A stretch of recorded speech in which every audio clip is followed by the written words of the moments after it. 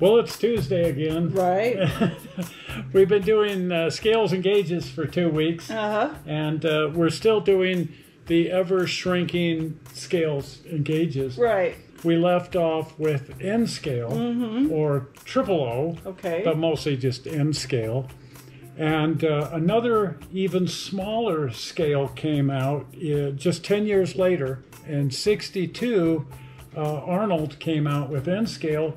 And just 10 years later, Märklin, the famous Märklin, that pretty much invented model railroading, came out with Z scale. Oh my goodness. Which should probably more appropriately be called Z scale. Z scale. Just because most of the world pronounces Z Z, and certainly the Germans do.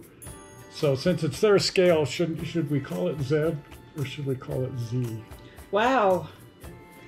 Potato or potato or envelope or envelop? Everyone in the United States calls it Z, so we'll just call it Z. Okay. But they would call it Z, and a lot of people will call it Z.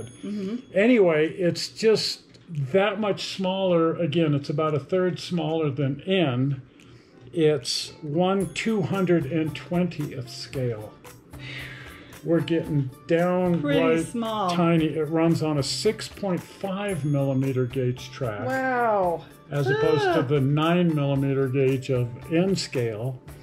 One of the fun things about Z scale is you can then make that into a narrow gauge train, and there's some offerings where people use that size track to make NN3.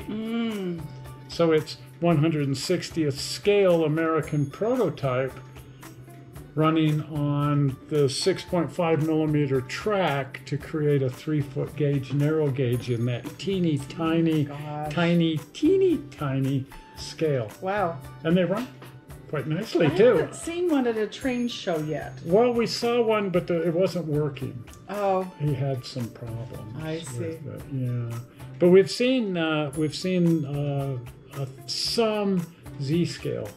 Just and it's like a little fold-out open. Yeah, I was gonna say a little suitcase. A little suitcase, because the whole railroad is.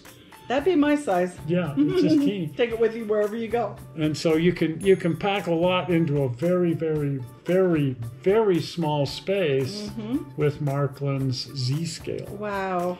But if that isn't strange enough, then in 2006, a Japanese company came out with T scale. Wow, there you go. That is teeny. Yeah. So not to be confused with TT, which is too tiny. This is just tiny, T. Yeah. And oddly enough, they've done a couple of different scales that all run on the same track. It's a 3 millimeter track. That's like sort of a zip tie. That's 1/3 the size of N. Track. 1/3 the size of, and you see these things and they're just how teeny tiny do we go here. And it's a lot of it is of course Japanese prototype because it was a Japanese company, but also a fair amount of European prototype. I don't know that I've seen any American prototype in T, but it probably exists. You can't find it. That's how I ended up with this guy, I think.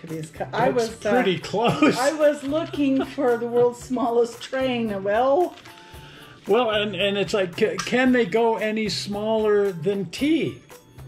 Give me a minute.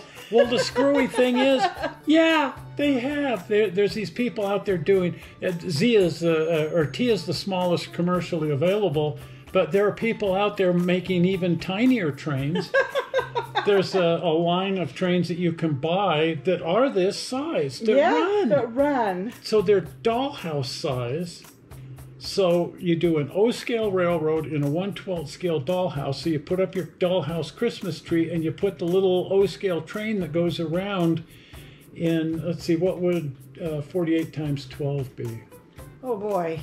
Where's the paper and a pencil and the calculator and an abacus? And 550th, 600th scale, somewhere right in there. And they run. In fairness, they don't have motors in the train. No. They have magnetic fields that run around the track, and it just sort of pulls the train along. Right. But some of these, and then some of these nano scales are they're just so, but they can't fit a motor in there. Give them a couple of years and they will. Yeah, somebody will be down there with their microscope building it. No kidding. I saw a picture. I'll put it here in the show. It's a picture of a guitar.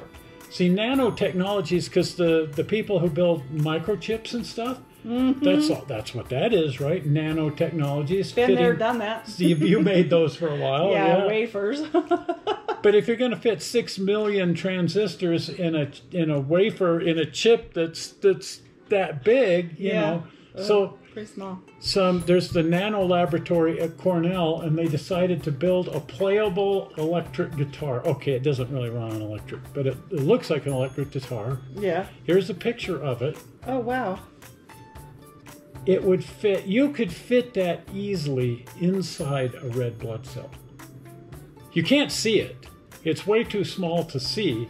You need an electron microscope to see it. The strings are 100 atoms wide. Wow. And it's playable. By whom? Well, that's the weird thing. It's like, what, are you going to get in there and pluck it? So I had to find out, how the heck do you play it? Well, you shoot the string with a laser. Oh. And that heats the laser at that one tiny spot and makes it go doink. And it oscillates. It's a little tricky to tune, but it oscillates at, I think, what they say, 60 gigahertz, something like that. Wow. Just think how many you or 60 megahertz. Tell somebody 60 you got a guitar. megahertz, yeah. There it is with this little tiny guitar. No, get out your jeweler's. No, get out a You need and it can't even be a regular microscope. It has to be an electron microscope because it's 100 atoms across the string. Wow. And then you figure out how to aim your laser at the string, and you go dink, and it goes dink.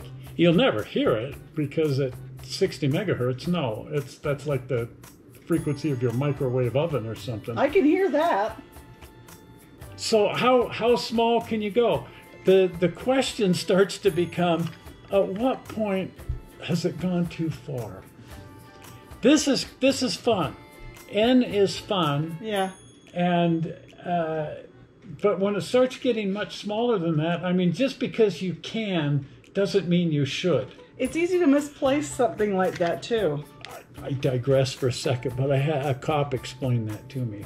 Because I was driving along in the Mustang, and he said, "What's your hurry?" And I said, "This car can go 140 miles an hour." And he said, "Just because you can doesn't mean you should." That's true about a lot of things. So that's true about a lot of things. I can't, so I won't. So, yeah, you can go smaller than this, but just because you can doesn't mean you should. At some point in time, it sort of takes the fun out of the model railroading if you can't see the train. Well, I built a model in a Sucrets box. You did? It couldn't go though. I'm still trying to figure out how to make the train go, but it's there. It's there. And you can see it. Yeah, it's a static display. For now. Yeah, and it's kind of like your little dollhouse train. Oh, it's smaller than that. Yeah, it's smaller than that. But it's in the Sucrets box. You know, a locomotive is so big or something. Yeah. And you carved those trains out of pencil leads. No. Well, those were other ones. Those were bigger ones. Those were bigger, but the other one. But you take a pencil lead and you carve the train out of a pencil lead. Yeah. Like I say, I've tried. I mean, I got to give me an E for effort here. One of these days, I will do it too. We'll keep posted. We'll keep you posted on that. Anyway, smaller and smaller and smaller. But I again, not to hammer home the point. Just because you can doesn't mean you should. And just because the technology has allowed us to go from number 1 gauge to 0 gauge to HO scale to S scale to N scale to Z scale to T scale. Can you imagine having a train set in your watch? Could be done. Hey, Apple. Yeah. Apple Watch, you can put a train right in there, and they've got this little layout you can play with. Take it on the road with you. Sure. We're going to do operations now. Yeah. Just because you can doesn't mean you should. And I think this is about the point where it sort of crosses over into the You don't want to lose it. Just because you can doesn't mean you should. This is some fun operating, and this is some fun model building, and it's especially some fun operating. You want to see what you can do. But, you want to enjoy what you're doing. You know, sometimes it's fun to just say, look how small I made this. But if you really want to do model railroading and you really want to run trains around, this is probably... Exactly. You don't want to go into Walmart with a little lantern sticking off your elbow. Yep. Like I did. What happened here? Oh, my lantern got stuck.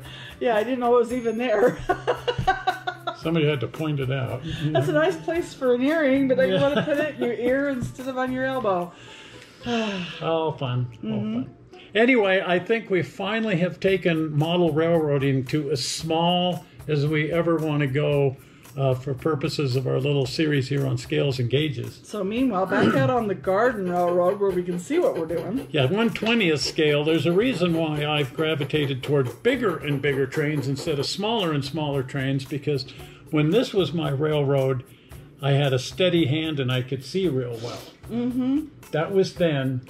This is now. Right. And with the reality of the situation being the reality of the situation, you hit a certain point in age, and just as the technology lets the trains get smaller and smaller and smaller, your bifocals get thicker and thicker. Yeah, the bifocals make the trains out of sheer necessity.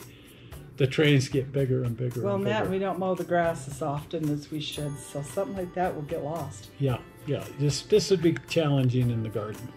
I bet you could do it, but I wouldn't. I'm not going to be the one to do it. No. Not here. Not here.